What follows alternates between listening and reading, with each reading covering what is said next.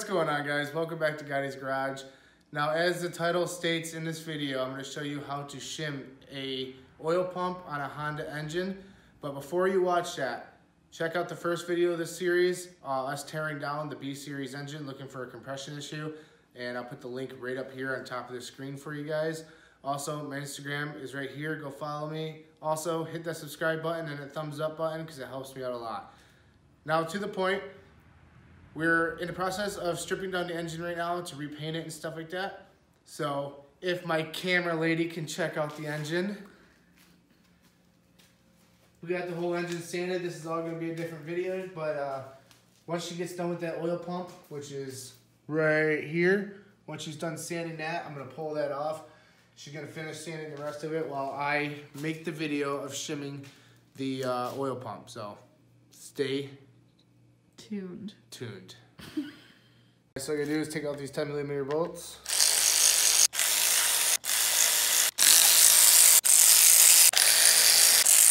And also, get yourself an Earthquake XT electric ratchet from Harbor Freight for $177. It wasn't that expensive. No, it wasn't? No, wait, that was $129.95. That was Milwaukee, so $129.99, right? 95. 95? Something like that. Alright guys, so this is the oil pump off the engine. Now if you flip it over backwards, you see that you got this plate right here. If you don't have to, but if you want to check everything inside, make sure that your pump is good and everything like that, you can pull this plate off. All it is 6 Phillip head screws. You want to make sure you got a nice bit because you don't want to strip these out. Before we do all this, actually, because this is your oil pump, which is a pretty critical part of your engine, you want to take some of this brake clean. Definitely going to want to watch out a little bit. And then you want to make sure you spray all this off. You want everything as clean as possible.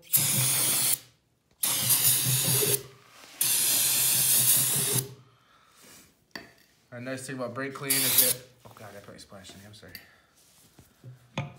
Will that burn my skin? No. I wash my hands in brake clean. If you ever cut though, it really hurts. So you want to make sure you clean everything off as good as possible. Like I said, I like to use brake clean. I'm going to pull all these little Phillip screws out.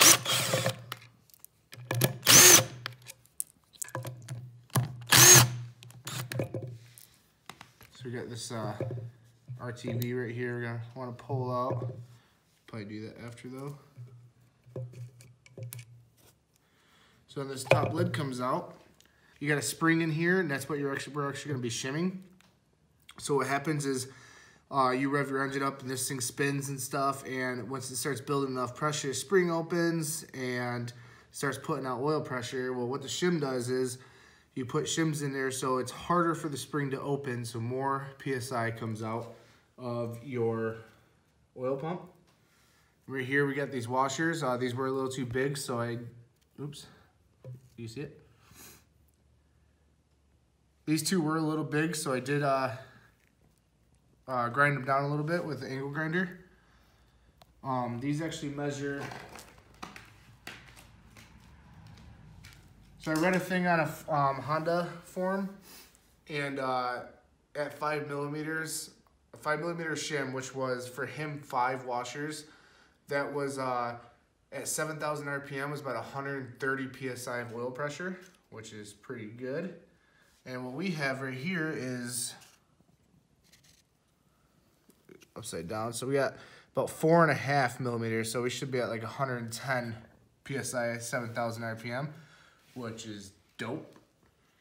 Especially with turbo motors and stuff like that. Anything really, too much PSI is never, you can't have too much PSI. Okay, so we're going to spray all this down with brake clean as well. But on this back side right here, you got this Allen key, which is a T55. And you pull that out, but you got to be careful because the spring has a lot of tension in there. So once you pull this out, the spring is going to try to pop out. But we're going to wash this off real quick.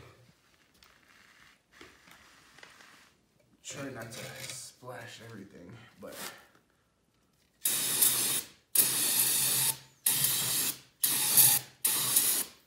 sure all your, seals stay in there. See, it's all nice and clean. It's all you want. You just want everything to be nice and clean.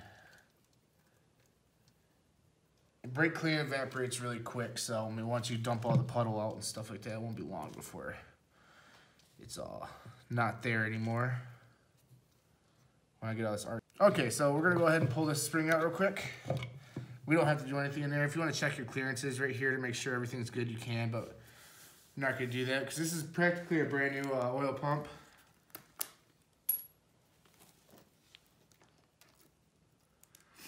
If you want to, you could port them out so you get a little bit higher and stuff like that, but I'm not gonna port anything. We're just gonna shim it.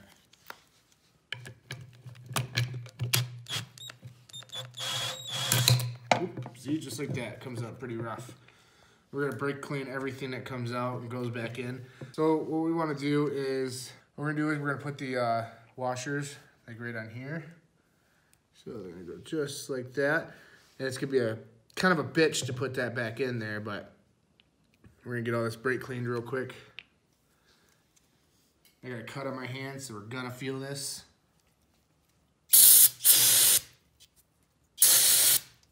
Oh yeah, I feel it. Nothing like cancer.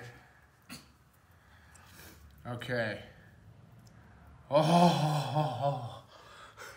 It fucking hurts. We're gonna do it again. You know, if I was intelligent, I could just use the other hand because there's no cuts on the other hand, but. See that cut? Oh yeah. Look how clean that is. Oh, when I spread it, it hurts even more. I love it. Okay. All right, so I'm gonna go ahead and put this spring back in there like so. There's 4.5 millimeters of shim right there. We're gonna stick this in here without anything going wrong.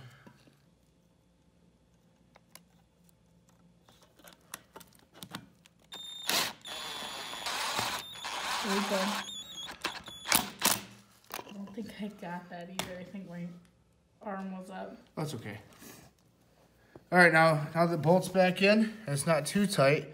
It's gonna be harder for this spring to push this little piston back to allow oil flow to go through the engine, which in return allows more oil pressure, and that is the whole point of shimming the oil pump, so you get more oil PSI, so it gets through the engine faster.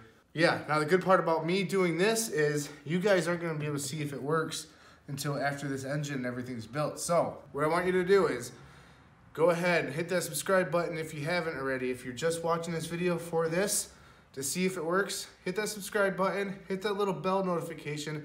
That way when the video pops up, first startup, we can check the oil pressure and you guys can see if it works. Have a great day, and make sure, hit the thumbs up button.